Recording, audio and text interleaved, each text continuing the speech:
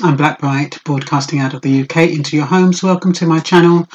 And for those of you first time passing, you're welcome to hit the subscribe button. You can share the video, you can like, or you can put the thumbs down, whichever mood you're in. Today I just wanted to talk quickly about the 4 Jamaican men. They were called the Oval Four, who were framed by a corrupt police officer, Derek Ridgewell, who's formerly from the South Rhodesia Police Force. So you can imagine what he had on his mind when he stopped these 4 guys 47 years ago. They were young, coming from Jamaica, young men coming from Jamaica. Fortunately, they didn't spend that long amount of time because they had an appeal, so they must have known something was wrong, because they was originally convicted for 2 years and it went down to 8 months. Anyway, it has taken them 47 years to exonerate them. They were accused of mugging, robbing handbags and all sorts, and you can imagine the worst thing you can call a Jamaican is a thief, and that is what this corrupt police officer in particular was accusing them of. They beat them badly, beat them badly and forced them to sign a confession. That is what they went through. But Winston Trew, he was the one who persisted and persisted and persisted. And he said that Ridgewell, even though he's dead now, he died at 32 in jail, he was convicted of stealing mail bags, can you believe? And he was blaming it on someone else, and that other person was convicted. So the other person got freed as well. But the thing is, the damage has been done. And, there's 3 of them that they found who know that they are exonerated, and that's Sterling Christie, Winston Trew and George Griffiths. The 4th one, Constantine Boucher, they can't find him, so he doesn't even know he's been exonerated. They don't even know if he's dead or alive. But can you imagine spending all your life with a question mark over your head? People are not quite sure whether you did it or whether you didn't do it. There's always that question mark until you're exonerated. So I can understand why Winston in particular, who is the mouthpiece, said he's so thrilled at the result. He said he used to go to night, spend night upon nights just thinking about that Ridgewell who framed them, deliberately took these. I mean, what is the difference between this and Trayvon Martin? And Zimmerman, these people, the police, they get away with it just because they're police. And it takes a system 47 years to resolve it. How can it take that long? Especially when Ridgewell died at 32, goodness knows how many years ago. And it's only because they found other associated crimes, black boys being stopped by him, and the evidence didn't match up, why they decided to investigate it further. But 47 years, that's 47 years that these men had a criminal record that could have prevented them getting a job. I think Winston Trew wrote a book about it, or had one written, I'm not quite sure. I think it was Black by Cause or Black Because or something like that. But he actually documented his story, and he said he was so glad to persist with it. So I just thought I wanted to share that with you because, it's great that they have been exonerated, but it's a pity it's taken them. They're now like in the late 60s, 167, 169.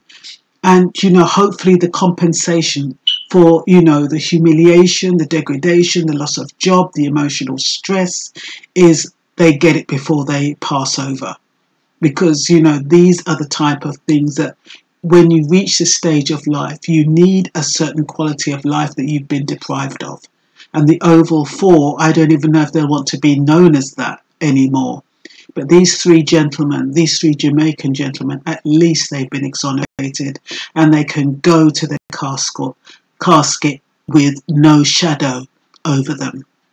So I'll just kind of read it quickly. 3 black men convicted of mugging on the London Underground 47 years ago have been cleared by senior judges after they were found to have been framed by a corrupt police officer. The Court of Appeal quashed the convictions of Sterling Christie, Winston Trew, George Griffiths after the case was referred by the Criminal Cases Review Commission, otherwise known as the CCRC. The men, who were born in Jamaica and moved to Britain as children, were aged between 19 and 23 at the time of the charges. The conviction of the 4th man, Constantine Boucher, has not been quashed, as the Commission has been unable to trace him. I think it should still be quashed anyway, because otherwise that's still hanging over his head. The men who became known as the Oval Four were arrested at Oval Tube Station in South London in March 1972 by an anti-mugging unit of the British Transport Police.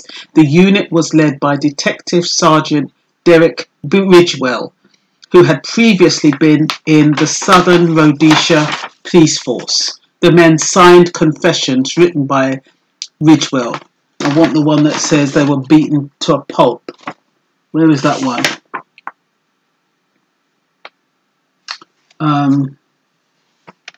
I can't find the one that says they were. Yeah, here it is. Yeah, they described their experience in the police station as a night of dread. Winston Trew, graphically describes the altercation at the Oval Tube Station in March 1972, where he and his friends were cornered by a gang of police officers led by the notorious detective Sergeant Ridgewell and falsely accused of robbery. Ridgewell was a truly bent copper who died in prison in December 1982 while serving a sentence for conspiracy to steal. According to the author, okay, that's according to the author, because this is out of the book, so I took that out of it. They were all brutally beaten and then forced to sign admissions of guilt. All 4 were then tarred with the then new label of mugger, a term imported from the US. After a 5-week trial at the Old Bailey, the Oval 4 were found guilty of attempting to steal, theft and assault on police. All were jailed for 2 years in 1973. They were released from prison after 8 months after a successful appeal. So the 3 black men who were convicted nearly 50 years ago on the evidence of a corrupt police officer have finally had their names cleared by senior judges. Winston Trew, Sterling Christie, now both 69, and George Griffiths, now 67, were arrested with Constantine Boucher at Oval Underground Police Station by police who accused them of stealing handbags in 1972. The patrol that arrested them, which was set up to target thefts on the Northern Line, was known as the Mugging Squad. And like I said, it was led by that Detective Sergeant Ridgewell, who was later jailed for 7 years. So I just thought I would share that with you. Your comments would be appreciated. You know, it's an unfair world, isn't it? But it happens all the time. Can you imagine how many other people have been framed by that people like Ridgewell, who are in jail innocently,